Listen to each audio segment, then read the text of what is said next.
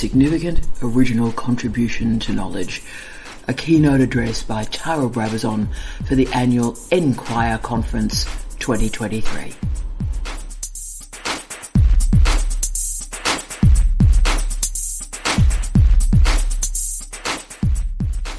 I have a fondness for shoes, and irregular choice are my brand of both comfort and obviously fabulousness.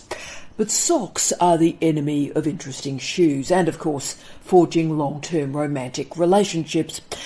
But socks matter to a PhD and to research more generally, and today I want to talk about what the sock is and why the sock matters. So what exactly is a sock? Well, it's a significant original contribution to knowledge. It's the most important part of any PhD. Why? Well, the definition of a Doctor of Philosophy that makes it distinct and distinctive from a Master's by research is an original contribution to knowledge. A doctorate offers originality to knowledge, and a master's synthesises knowledge. Both are valuable, by the way. But this originality issue is crucial because it is the defining characteristic of a PhD. But the sock is a fascinating way of crystallising the doctoral project. Significant, original contribution to knowledge. In this keynote today, I'm going to take each of these words, significant, original, contribution and knowledge, and render them resonant for your work and for the PhD program more generally. And I'll finish off the session today showing you why the sock can change not only your research, but your intellectual life. But I'm going to do the letters in a different order. I'm not doing it the S-O-C-K. In fact, I'm going to invert them. K-C-O-S. I'll start with the least controversial word and then move to the most controversial word in our sock. So let's move to our least controversial word, and that is knowledge. Knowledge is the theoretical and practical understanding of a subject. It can be obtained formally or informally, and the term implies understanding something, facts, ideas, or skills. More specifically, in philosophy, the study of knowledge is called epistemology. Knowledge is not true or simply true, but following on from Plato, knowledge is, quote, justified true belief, end of quote. So for Plato, there was a criteria for knowledge: justified, true, and believed. Now, just because we believe it doesn't mean that it's true or justified. And of course, that is what makes knowledge knowledge. While this seems a really bland description, I think the important part of that phrase from Plato is justified. Knowledge is not a vibe. It's not a feeling. It's not an assumption. It is a justified belief. And it is believed, which means that an individual cannot create knowledge. Knowledge is shared, and most importantly, it is believed by others. So knowledge has an audience. Therefore, knowledge must be disseminated, it must be assessed, it must be evaluated, and yes, it must be believed. Knowledge is crucial to the scholarly life, but also what makes philosophy is the theory of knowledge that undergirds it. Our next word is the C word. Yes, contribution. How does a PhD make a contribution to knowledge? Contribution is the role or part played by a person or object that enables the advancement of something, and that something could be the advancement of knowledge, for example. Contribution is also linked with importance. How have you intervened in your field, and therefore list the possible policy implications, or how practices may be changed in your discipline. A contribution can recontextualise a theory, a model or technique. It can expand an existing model. It can combine two or more ideas to create something completely new. Impact is big, but also ambiguous. It's the word of the moment, but it's the ambiguous word of the moment. But if we start to think about the impact of your research, and then that will enable you to articulate your contribution and contributions. Okay, we're at originality. A PhD must present, demonstrate and confirm how the research is original. I try and ensure that my students write one sentence in their thesis, and they put that thesis in the abstract, in the introduction and the conclusion at least. And this sentence is, "My original contribution to knowledge is." And this sentence is really important because the best doctoral research presents originality, but presents it in a succinct, focused and critical way. Originality in a doctorate is not demonstrated in a woolly or generalised way. We must be able to pinpoint with clarity what your original contribution to knowledge is. Originality is confirmed through having a strong and expansive grasp of the literature, verified through a literature review, integrated literature review or systematic review, and then research methods transparently presented create something new. And that shows us the scaffolding from existing knowledge to originality. The literature review and research methods confirm your accountability, transparency and repeatability in your research. The important part of this originality discussion is that the PhD must demonstrate the originality. It's not simply a matter of outlining the originality. You must demonstrate the originality. You must show how you reached originality and how your research has created something meaningful.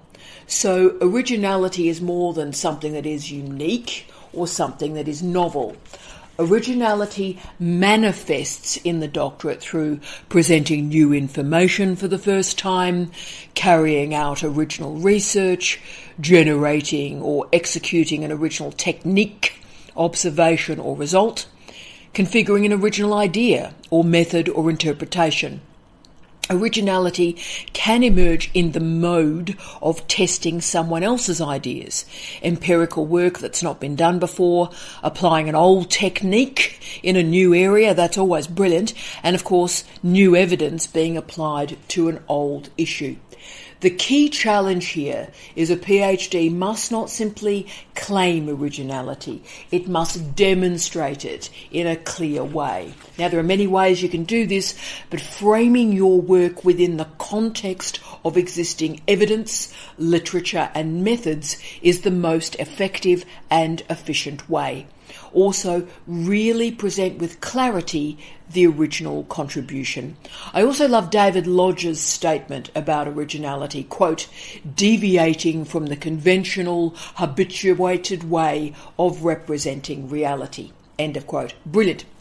The final word in SOC is the one that worries me. Here we go, significant. While there are objective and verifiable strategies to demonstrate originality, a contribution and knowledge, significance is in the eye of the beholder. Students rightly worry about examiners being arbitrary in their judgments, picking out random or bizarre errors or flaws. The power held by examiners in a PhD is enormous. So students spend 3 years, and the value of those 3 years is held in the hands of 2 examiners. So through policies and procedures and checklists, we try to frame and create normative parameters for examiners. But of course, examiners can go a bit rogue and do their own thing, do our own thing in assessment. So the original contribution to knowledge means that we as examiners are looking for your presentation of the literature and then a demonstration of how your methods have taken knowledge somewhere else to originality. All good, great, clear. But the word significant worries me. Don't get me wrong, it's brilliant if your thesis has made a significant contribution, but significance is very difficult to prove and to verify. And as I was moving through the literature for the SOC, for this keynote, I found 4 clear strategies for you to consider when you're trying to make the case for significance. 1, the importance of your research question. So explain why the research was worth doing. 2, the significance of the findings. Why should the examiner care? Why do your findings matter? 3, explain how your research transformed theory. And 4, explain the generalizability or lack of generalizability of your research. So we can break the significance bit down to recognise that you've made a contribution to research and that contribution is worth making. Therefore, the research has value. You can hear in my voice the worry here. And just to add further worry to the word significant, it can also capture the importance or interest in your research by stakeholders. Yeah, so economic, social or cultural significance.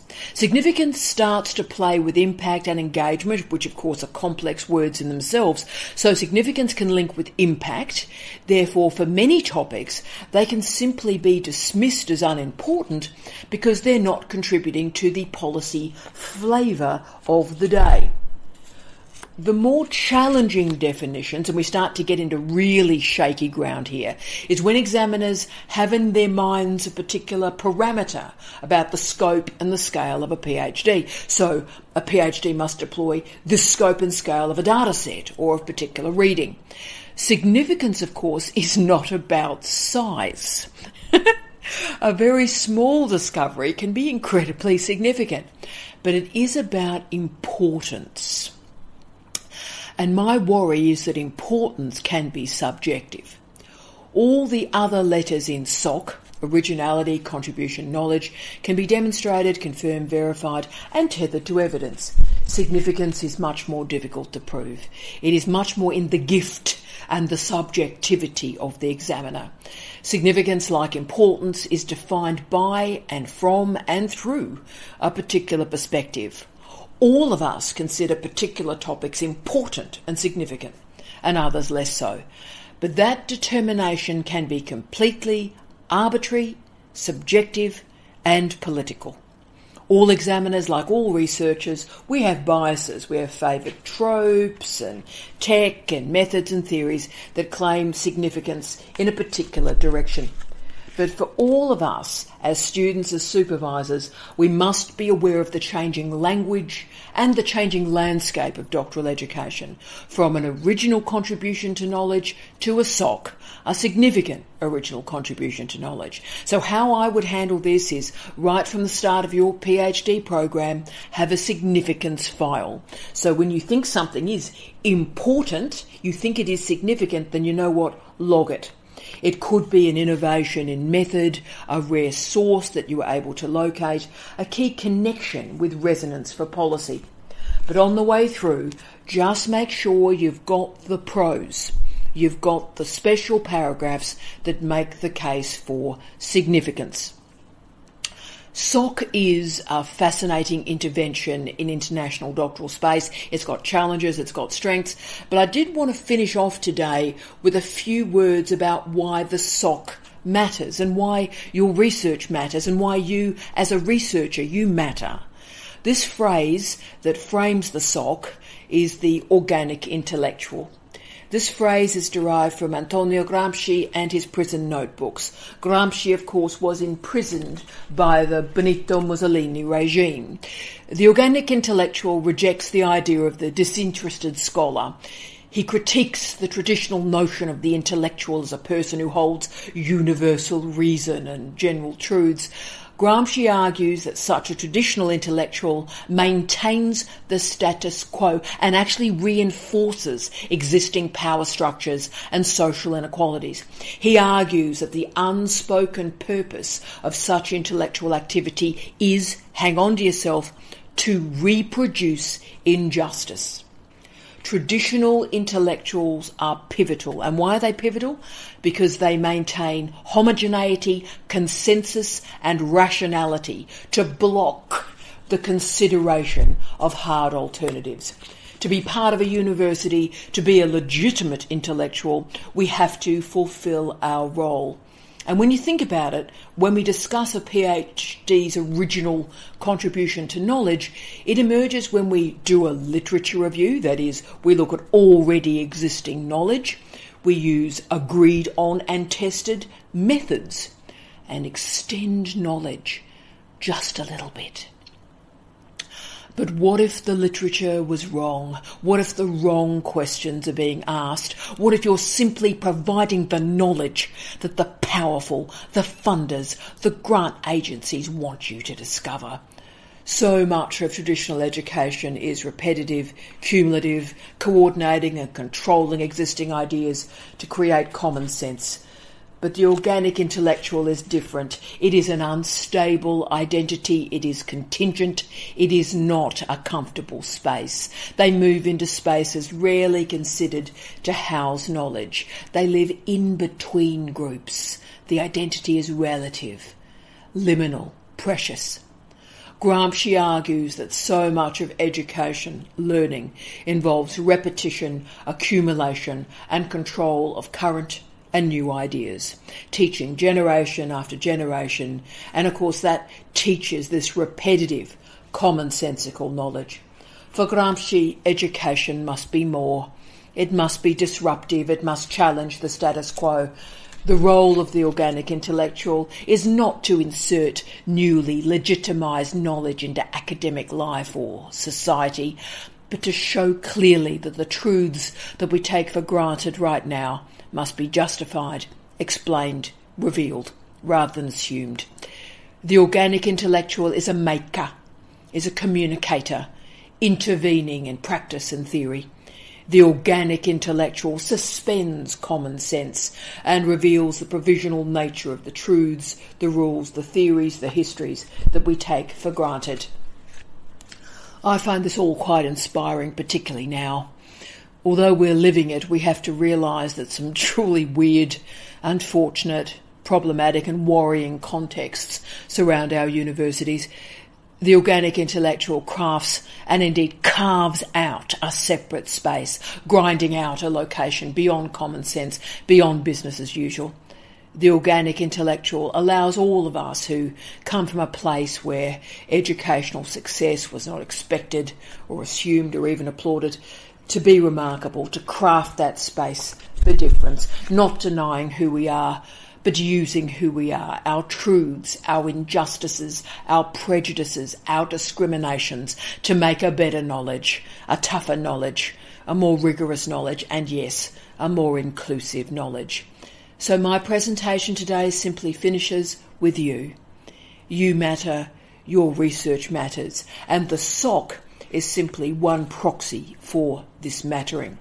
But the skills that we're talking about today are beneficial to your research future. Situating yourself, situating your research in your field, in your discipline, keeps you contextually aware, keeps you honest, keeps you robust, but also compassionate and considerate. And I wanted to finish the keynote today with a speech from Theodore Roosevelt, and it's often referred to as the man in the arena speech. The speech itself was actually titled Citizenship in the Republic, delivered at the Sorbonne in Paris on April 23, 1910. This speech also has a pretty unfortunate history to it. Richard Nixon quoted it twice in his victory and resignation speeches in 1968 and 1974, respectively, and Barack Obama cited some of the speech to endorse Hillary Clinton. Now, even with this difficult history, let's summon these words that are now more than a century old. Quote, "It's not the critic who counts, nor the man who points out how the strong man stumbles, or where the doer of deeds could have done them better.